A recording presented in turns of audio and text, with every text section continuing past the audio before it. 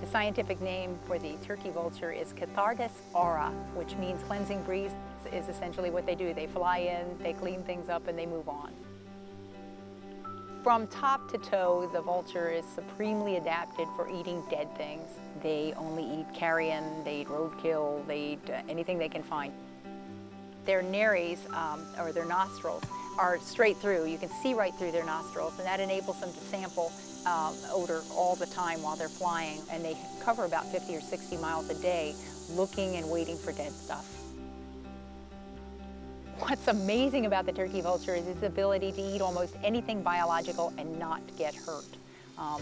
Cholera, anthrax, botulism, E. coli, salmonella, rabies, they can eat it all. And by the time it reaches the back end, it's neutralized. So they absolutely do a fine job of cleaning up potential hazards to human health. Black vultures are a smaller breed that lives further south. They are more aggressive.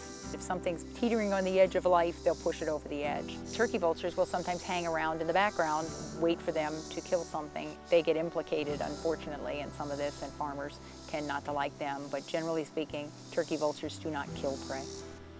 They are federally protected, just like a hawk, owl, or eagle, or any of our native species.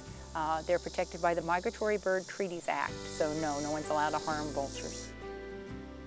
Just observing them, just letting them be is usually the best thing. They are not dangerous. They are not going to hurt you or your pets. They are not going to hurt your livestock. And it's important just to let them do their job because they really have an important place in the ecosystem.